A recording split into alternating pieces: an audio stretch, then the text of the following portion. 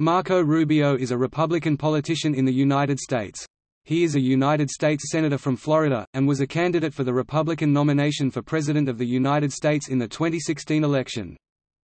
Rubio supports balancing the federal budget, while prioritizing defense spending. On climate change, he believes it is real and humans are contributing to it, but questions the extent to which humans are responsible for it, and he asserts that other nations like China are primarily responsible. On Obamacare, he wants to repeal it and replace it with tax credits and less regulation. Regarding the Internet, he opposes net neutrality, which is a government policy of prohibiting different prices for different types of content. On immigration, he supports securing the country's borders and then offering a path to citizenship for some people who came to the United States unlawfully, and supports more vetting of refugees. On social issues, Rubio opposes same-sex marriage. He identifies as pro-life and opposes abortion. On taxes, Rubio plans to set corporate taxes at 25%, reform the tax code, and cap economic regulations. As to Cuba, Rubio would counteract the Obama administration's normalization of relations. On Iran, he supports tough sanctions, and scrapping the recent nuclear deal. Regarding the Islamic State, he favors aiding local Sunni forces in Iraq and Syria. Rubio says that the United States cannot accept more Syrian refugees because background checks cannot be done under present circumstances. He supports working with allies to set up no-fly zones in Syria to protect civilians from Bashar al-Assad. He favors collection of bulk metadata for purposes of national security. He believes that gun control laws generally fail to achieve their purpose. He is supportive of the Trans-Pacific Partnership because the U.S. risks being excluded from global trade unless it is more open to trade. He is wary of China regarding national security and human rights, and wants to boost the U.S. military presence in that region but hopes for greater economic growth as a result of trading with that country. And, on capital punishment, Rubio opposes protracted legal battles that delay justice for the victims, so he favors streamlining the appeals process.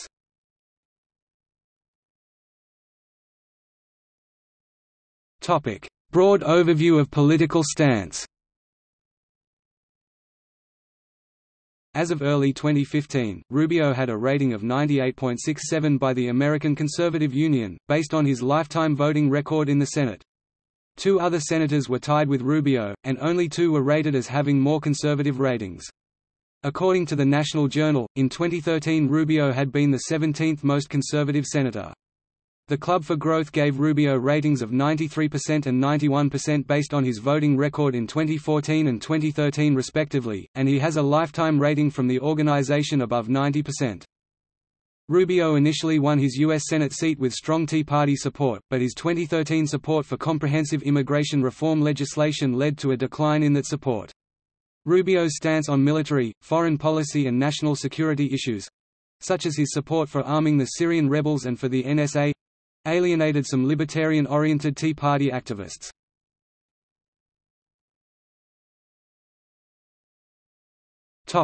Drug policy.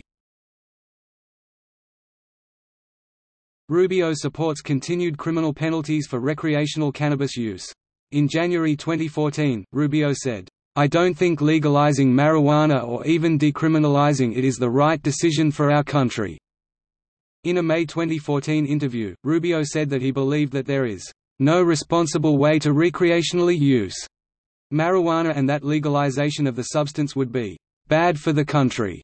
Rubio has said that he only supports the use of medical cannabis if it is the non-euphoric type, such as Charlotte's Web, approved by the Florida legislature. Regarding the legalization of drugs in general, Rubio has stated, "I personally believe that legalizing drugs would be a great mistake and that any reductions in sentences for drug crimes should be made with great care."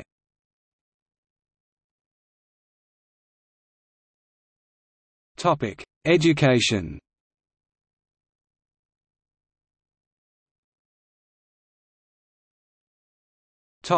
K-12. In his role as a legislator, Rubio was active in pursuing K-12 policy, including introducing the Educational Opportunities Act in 2013. As a presidential candidate, Rubio has argued on behalf of closing the Federal Department of Education, expanding public charter schools, and for teaching both creationism and evolution. Additionally, Rubio has taken a strong stance against the Common Core state standards, arguing that, while they started out as well-intentioned effort to develop more rigorous curriculum standards, that they'll eventually be used to force on states policies the federal government wants.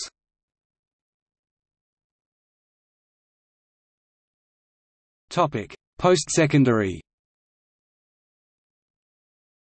Rubio has proposed a plan to reform the country's higher education system, which includes enlarged vocational and apprenticeship programs, a proposed student right to know before you go act, which would require colleges to inform students prior to taking out loans of the future income they could expect after obtaining a degree, a proposal to automatically base student loan payments on subsequent income, and enabling students to partner with investors who would receive a percentage of the student's income in return for funding their education. The plan also includes a commitment to create a new college accreditation program in the first 100 days of Rubio's administration.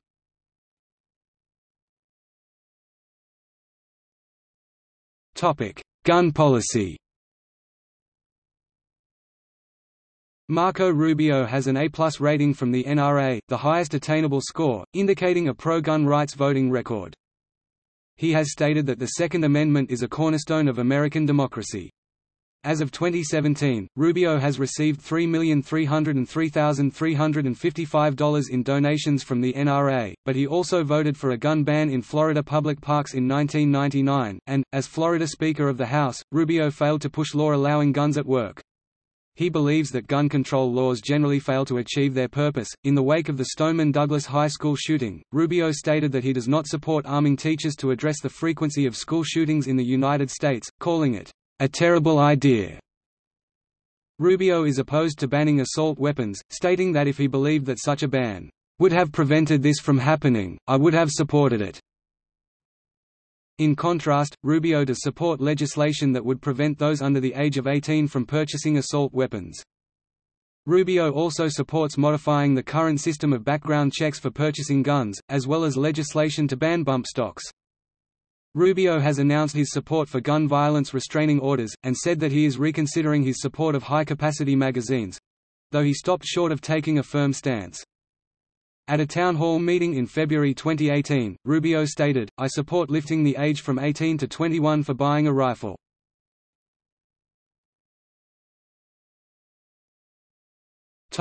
Energy and environment.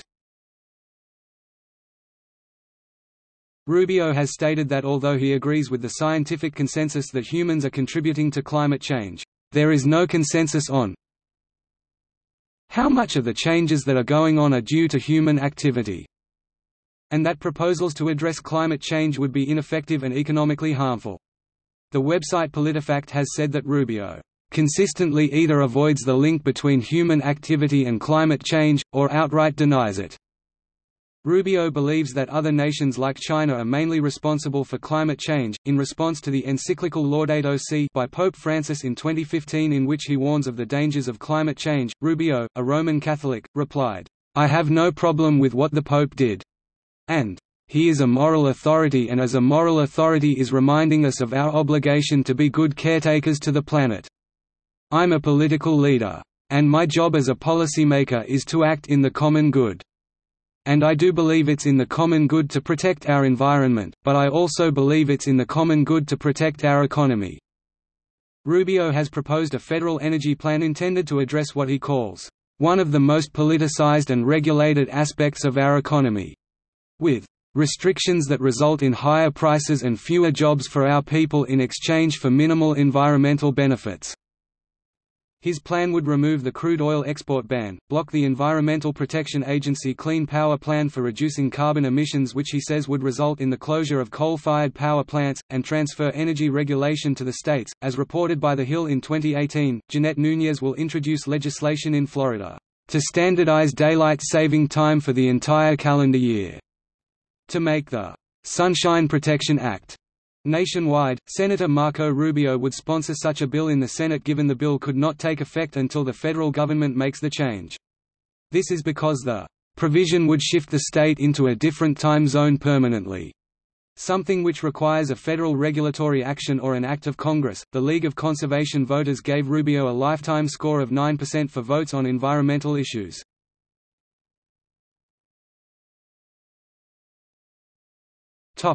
Government regulation and the Internet. Rubio has stated that he would cap government regulation on businesses. He has praised on-demand businesses, such as Uber and Airbnb, as drivers of innovation that should be protected from government interference, and has criticized efforts by New York City to limit those businesses. In an op-ed for Politico, Rubio criticized net neutrality laws for expanding government control over the Internet and applying a 1930s law to a 21st-century issue.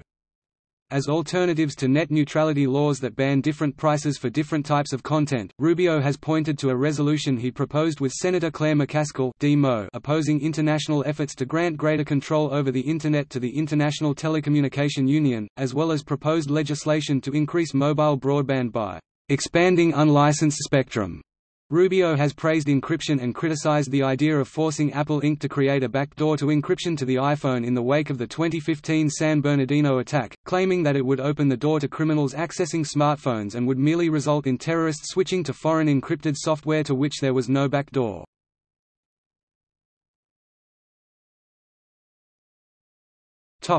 Healthcare.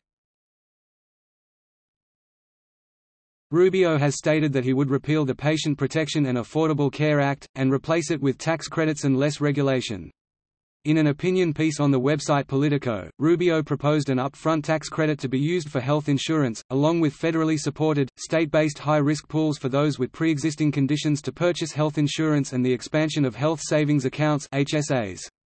The plan also calls for Medicaid to be funded through per capita block grants to states, which would eliminate federal mandates, while Medicare would be transitioned into a premium support system, like Medicare Advantage and Medicare Part D. Rubio pushed for elimination of the risk corridors used by the federal government to compensate insurers for their losses as part of the Patient Protection and Affordable Care Act (PPACA). The risk corridors were intended to be funded by profitable insurers participating in the PPACA. However, since insurer losses have significantly exceeded their profits in the program, the risk corridors have been depleted.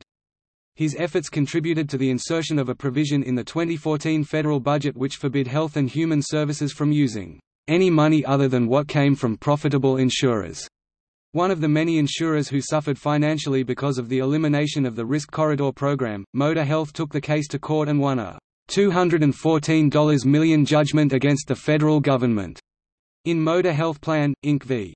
the United States. On February 10, 2001, Justice Thomas C. Wheeler stated, "The government made a promise in the Risk Corridors program that it has yet to fulfill. Today, the court directs the government to fulfill that promise. After all, to say to Moda, the joke is on you. You shouldn't have trusted us, is hardly worthy of our great government."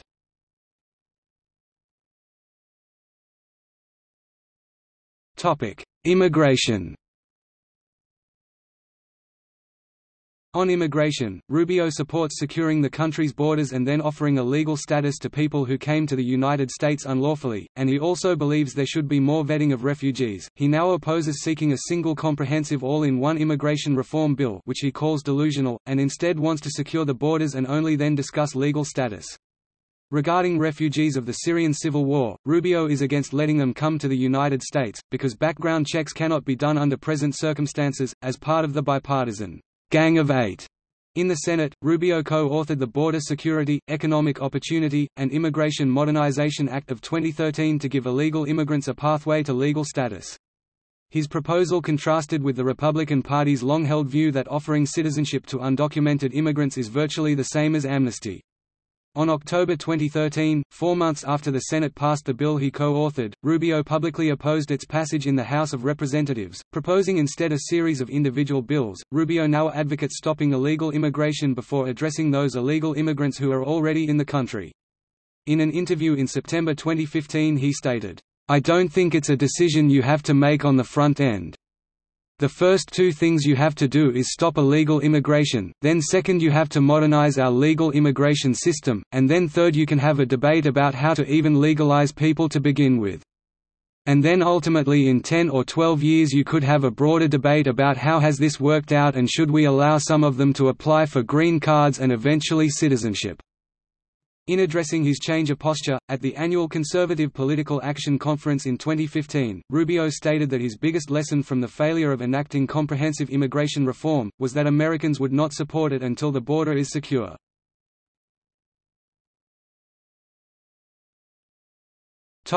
Grandfather who fled Cuba in 1962.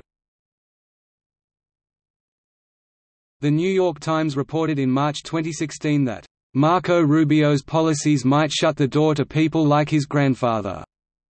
Rubio has acknowledged that some people might see a conflict between his immigration positions and the experience of his maternal grandfather, Pedro Victor Garcia. Garcia initially immigrated legally to the U.S. in 1956, but returned to Cuba to find work in 1959. When he fled to the U.S. in 1962 without a visa, he was detained as an undocumented immigrant, and an immigration judge initially ordered him deported, but later the same day immigration officials had a «change of heart», resulting in status as a «parolee». The Times calls that status «a gray area of the law that meant he would not get a green card but could remain in the United States». Rubio supports immigration rules that are different than the rules that were in place as of 1962, saying that there was not a widespread effort on behalf of Fidel Castro to infiltrate into the United States killers who were going to detonate weapons and kill people. But, says Rubio, there should be exceptions for people who obviously pose no threat. Upon arriving in the U.S. in 1962, Pedro Victor Garcia was 5 feet 6 inches, 120 pounds, with a leg injury, polio, scoliosis and signs of emphysema. Pity may have been the factor that swayed immigration officials to let him stay.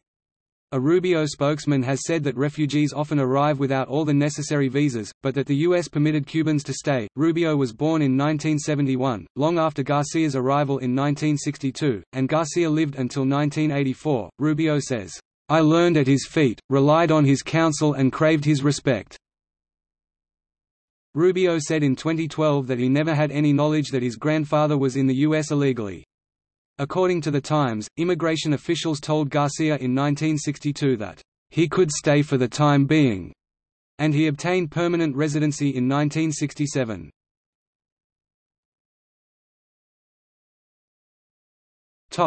International relations and security. Rubio advocates for a more active presence of United States in the global affairs and a robust American role in confronting Iran, Russia and North Korea. Rubio has called Russian President Vladimir Putin a gangster and an organized crime figure that runs a country. He has opposed efforts by the Obama administration to normalize political relations with Cuba. Rubio also opposes the Joint Comprehensive Plan of Action deal with Iran's nuclear program, which was partly brokered by the Obama administration, and has stated that he would continue to increase sanctions against Iran until it agreed to end its uranium enrichment program, and has pointed to the possibility of military action to prevent Iran from acquiring nuclear weapons. Rubio is also wary of human rights in China and the broader Chinese impact upon American national security. He wants to boost the U.S. military presence in East Asia and hopes for greater economic growth as a result of increased trade with China. Weeks after the 2014 Hong Kong class boycott campaign, an umbrella movement broke out which demands genuine universal suffrage among other goals. Rubio, among bipartisan colleagues, joined U.S. Senator Sherrod Brown and Rep. Chris Smith's effort to introduce Hong Kong Human Rights and Democracy Act, which would update the United States Hong Kong Policy Act of 1992 and U.S. commitment to Hong Kong's freedom and democracy. China remains suppressing dissent and preventing democracy in Hong Kong. The U.S. should make clear that we stand on the side of the democratic aspirations of the people of Hong Kong and against attempts to suppress their voices. Help to ensure that Hong Kong remains truly autonomous from Beijing. Rubio said. In 2010, he stated that radical Islamist terrorists pose the greatest threat to the United States, and that these radicals intend to impose their beliefs on the world. He voted yes on extending the roving wiretaps provision of the Patriot Act, which governs surveillance of suspected terrorists. Rubio favors collection of bulk metadata for purposes of national security. In September 2013, Rubio voted against a resolution authorizing President Obama to use military force against Syria in response to the Assad regime's use of chemical weapons, stating that he was skeptical that the planned military strike would have the intended effect. In July 2014, Rubio supported Obama's initial response to the Islamic State of Iraq and the Levant's invasion of Iraq. He also called for arms to support moderate elements in the Syrian opposition and a bombing campaign to stop ISIL's advance, as well as aid to local Sunni forces in Iraq, and no-fly zones in Syria to protect civilians from Bashar al-Assad. Rubio favors the detention of terrorists at Guantanamo Bay so that they can be interrogated for intelligence purposes, and has stated that if necessary he would reopen the military prison there. In March 2018, Rubio was one of 6 Republican senators to sign a letter to President Trump asserting the U.S. must verify before trusting the North Korean regime and requesting Trump respond to Congress in a timely manner regarding the administration's strategy to engage the DPRK and your plan for a robust implementation of the maximum pressure campaign against this heinous regime. In December 2018, after President Trump announced the withdrawal of American troops in Syria, Rubio was one of 6 senators to sign a letter expressing concern for the move and their belief that such action at this time is a premature and costly mistake that not only threatens the safety and security of the United States, but also emboldens ISIS, Bashar al-Assad, Iran, and Russia.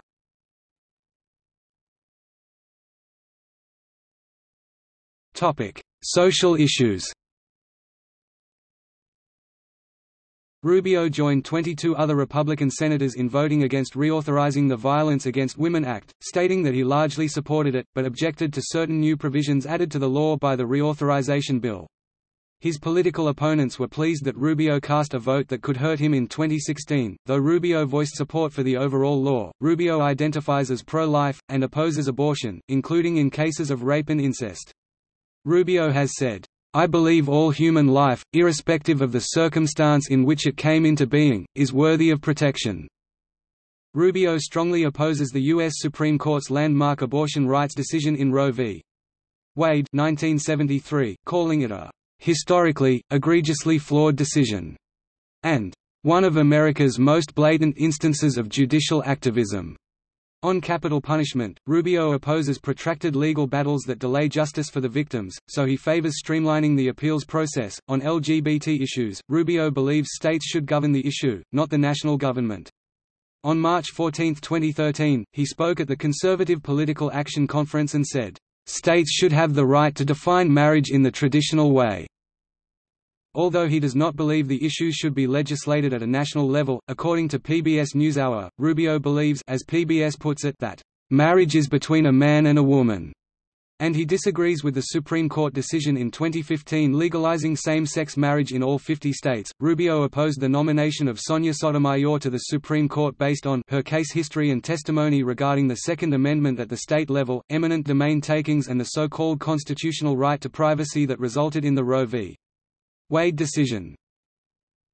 Taxes, spending, and trade. Rubio supports balancing the federal budget, while prioritizing defense spending. He supports a balanced budget amendment as well as statutory caps on federal spending, and opposed President Obama's stimulus package of 2009. Rubio supports Social Security changes to prevent projected future deficits in the program. He believes the program should have a higher age for the start of benefits for workers who are more than 10 years away from retirement to account for Americans living longer. He has stated his support of federal R&D funding and space exploration funding to promote technological innovation, which he sees as critical to the development to the economy. The National Taxpayers Union, a conservative taxpayers advocacy organization, gave Rubio grades of A in 2011 and B+ in 2012 and 2013. In 2014, Rubio proposed legislation to replace the earned income tax credit with a federal wage enhancement for qualifying low-wage jobs. The proposal would apply to singles as well as married couples and families with children. It would also arrive in sync with a monthly paycheck rather than a year-end lump sum credit.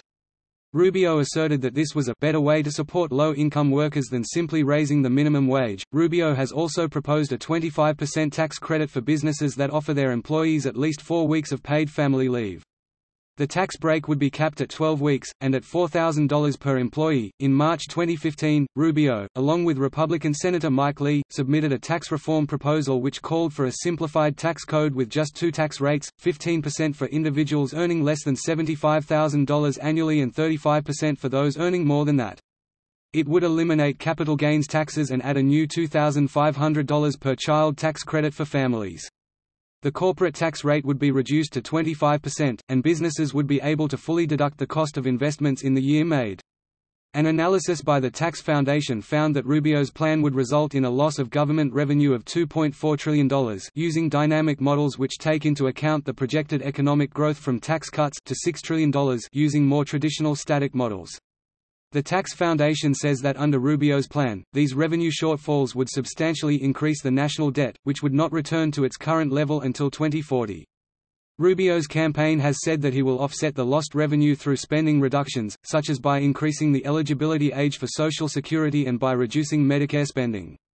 Using static assumptions and dynamic scoring, the proposed tax cuts would increase the after-tax income of the top 1% of earners by 12 to 28%, the top 10% by 6 to 20%, the middle 10% by 2 to 16%, and the bottom 10% by 44 to 56%. Rubio later updated his proposal to add a 25% tax bracket, so that the individual tax rate would be 15% for those earning less than $75,000 annually, 25% for those earning between $75,000 and $150,000 annually, and 35% for those earning more than that. Jared Bernstein, senior fellow at the Center on Budget and Policy Priorities, criticized Rubio's proposals, writing that Rubio's plan takes the cake in making the tax code more regressive and would hemorrhage revenues while bequeathing a massive gift of wealth to the top 0.0003%. In contrast, David M. McIntosh of the Club for Growth praised Rubio's tax plan, calling it a pro-growth tax cut and reform plan that would fundamentally reform the tax code and the entitlement state, as well as lauding Rubio's support for free trade, tort reform, and reduced regulations. Regarding trade, Rubio is supportive of the Trans-Pacific Partnership, and say that the U.S. risks being excluded from global trade if it is not more open to it. However, in June 2018, he called for a new nationalism as opposed to an economic elitism that has replaced a commitment to the dignity of work with a blind faith in financial markets and that views America simply as an economy instead of a nation, and has since expressed support for President Donald Trump's trade war against China.